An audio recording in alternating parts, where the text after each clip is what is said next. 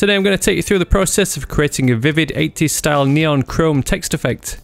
This ultra rad style uses the most intense RGB colours available to create the brightest, most fluorescent effect possible that smoothly transitions through a variety of colours. We'll use Photoshop layer styles to create the foundation of the effect, then add the vibrant colours with a combination of gradient tools. Some subtle texturing helps to add some intricate details to the chrome text surface, then the artwork is finished off with a complementary 80s inspired tiger stripe background. To create your neon chrome text effect, create a new document in Adobe Photoshop. I'm using dimensions of 4000 by 3000 pixels.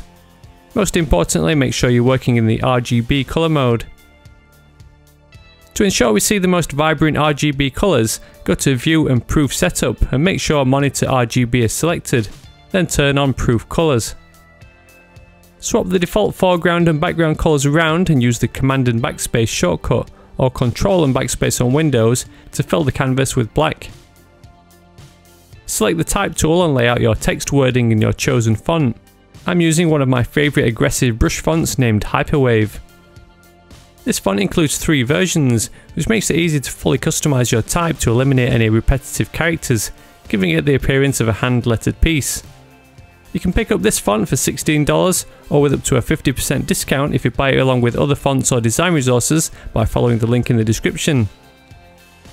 Slight kerning adjustments between 2 characters can be made by placing the cursor, then holding the Alt key while nudging with the left or right keyboard keys. Once you've created your type, right click on the layer and choose Convert to Smart Object. This will preserve the live type and will also allow us to apply adjustments non-destructively. This particular brush font has a few too many tiny details. First, go to Filter, Noise and Median and choose a value that smooths out the text. Around 20 should do. Double click the layer to apply a few layer styles. Begin with a colour overlay to give the text a neutral grey fill. Enter 0 in the hue and saturation fields, then 50 for brightness. Add an inner shadow next.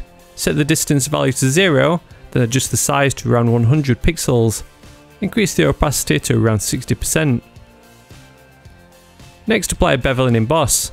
Max out the depth slider, then adjust the size to determine how large of a chamfer you want around your text. Set both the highlights and shadows to 80% opacity. Finally, add a simple outer glow using the default settings. One important step to make this effect work correctly is to apply a gradient overlay. Choose Gradient from the adjustment layer list and choose a basic black to white gradient. Set the angle to make the gradient flow diagonally across the canvas. Change the blending mode of the gradient layer to Overlay. We only need the gradient to be overlaid over the text, so apply a clipping mask by holding the Alt key while clicking between the layers.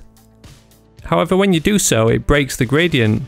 A quick fix is to unclip the layer for a moment, then make a group containing that single text layer using the Command and G shortcut. Set the clipping mask again between the group and gradient and the effect should now work as expected.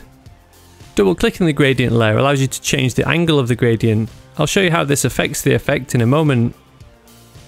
Apply a gradient map adjustment layer, not to be confused with a regular gradient. Another way to create a clipping mask out of the adjustment layer is to click the little clip icon in the properties panel. Edit the gradient and add several new swatches. Give each one a different shade of grey, somewhere between black and white. As the gradient bar is filled, you can see it gives the text a shiny chrome appearance. The position of these gradient swatches and the fill colour can be adjusted to target specific areas. Just using shades of grey produces a typical chrome appearance. If you turn off the visibility of the regular gradient layer for a moment, you can see how it allows the effect to work correctly. Adjusting the angle of the gradient also allows you to customise the reflectiveness of the chrome. Using the same principle, you can create gradient maps to produce all kinds of shiny effects. Drag the gradient map over the new layer icon to duplicate it. Turn off the visibility of the original, then edit the colours of the gradient to add some blues and pinks. Max out the brightness and saturation to create a really vibrant effect. You can place the colours in any order, but it helps to choose hues that naturally blend into each other on the colour wheel for smooth transitions. Play around with the gradient angle to refine the appearance. Create another gradient map duplicate. Let's create the rad radioactive retina burning colour scheme we've been waiting for. Edit the gradient swatches with super bright colours, again choosing an order that naturally follows the colour spectrum. The more swatches your gradient is made up of, the more reflective and chrome the text will appear. Adjust the spacing to allow some colours to take up more space than others to fine tune the appearance.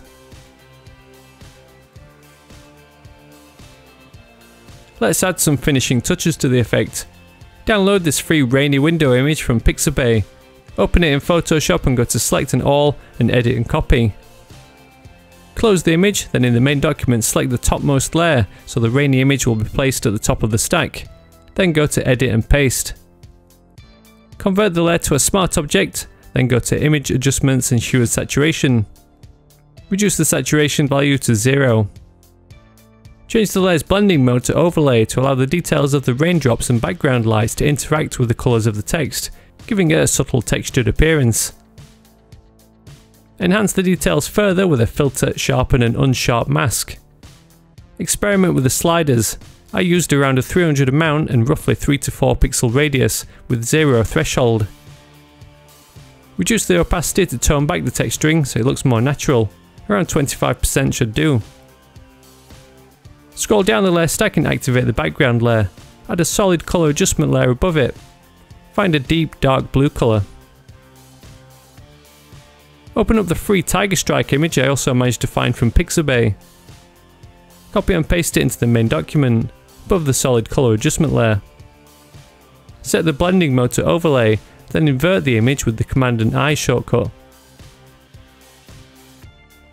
Each of the 3 gradient maps shown in this tutorial generate a completely different look, plus there's many more you can create with alternative colour schemes. What's more, since this effect is made up of smart objects, you can easily change the wording of the text and the effect will automatically update. If you enjoyed this tutorial or learned any new tips and tricks, a thumbs up on the video would be really appreciated. Stick around for more of my content by subscribing to the channel and be sure to join my mailing list at Spoon Graphics to download all my free design resources. As always, thank you very much for watching and I'll see you in the next one.